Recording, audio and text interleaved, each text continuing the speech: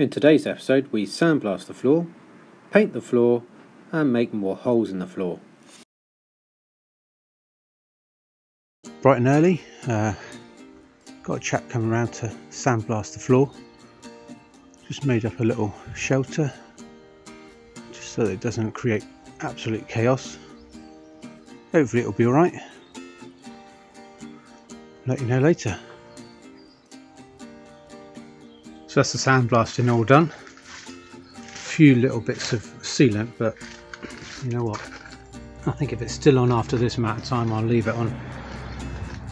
There's a few little bits, a few little repairs to do. But what I'm going to do first of all is get some paint on there to protect it. We don't want to spend all this money getting it sandblasted and then have rust come back through. Okay, so let's get painting. So I'm going to be using this epoxy mastic steel renovation paint from Rustbuster. So it's equal parts of these two tins and then 5 to 20% of the thinner. So I'm going a little bit more towards the 20% on the thinner because I have read that this can go on quite thick. Wow, so someone said online this goes on thick. I mean, this is really thick, really thick. Okay, so get it all mixed up and see how it goes.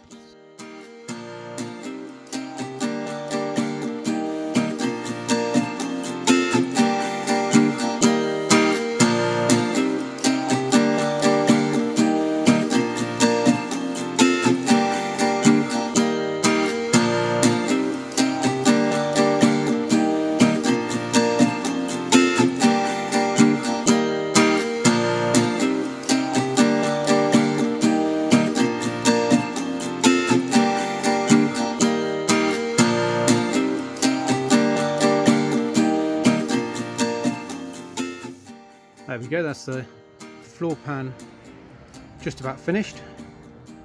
I'm sure when I turn it over I'll find some bits that I've missed, but I need to move that out of the way and then start on the front end. So, busy painting, cracking on. Unfortunately the paint that I've got uses a lot of air, so my compressor can't quite keep up with it. So what better thing to do whilst you're waiting for the compressor to charge up than sort out this hellhole. Wish me luck.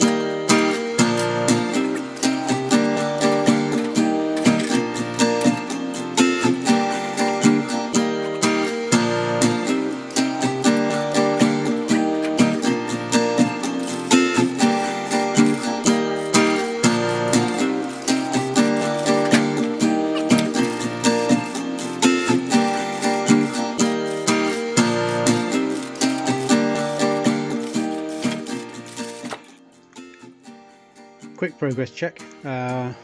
We've replaced this because the one that was on there originally didn't have these returns or this strengthening plate.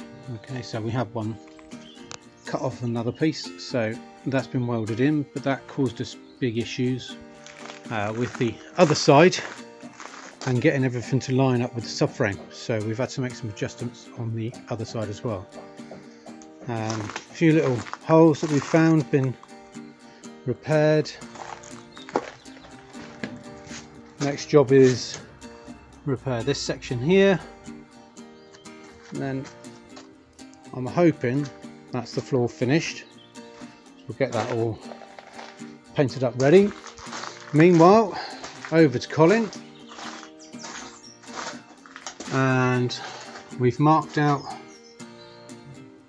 where the heel board goes, and then drilled some holes ready to plug weld from the inside when we get to do that. It's a little bit off, as you can see down here, from the original heel board. I'm just putting that down to getting a heel board, getting a repaired floor off of an old car and putting it on another old car, and it's not quite lining up. But main thing is it lines up with the subframe. So let's see how we get on tomorrow.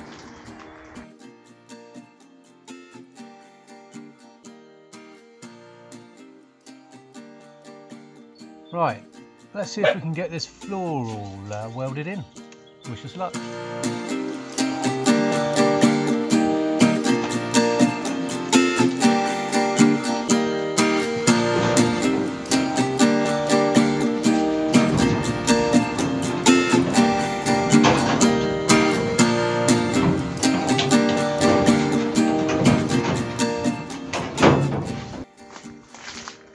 So we've roughly positioned the floor, so that's nearly lining up. We'll get that all sorted out soon. So I think the next thing is to bolt in the rear subframe so that we know that it's in the right place. Maybe position the front subframe as well, just sit it in there and see if it's all lining up.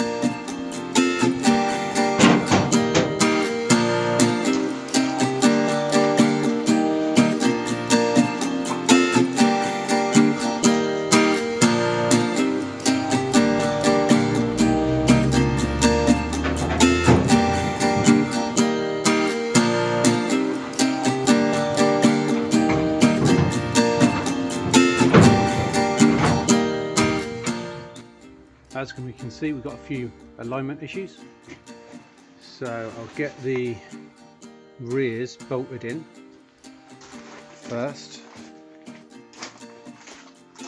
and then we can try and get the front lined up.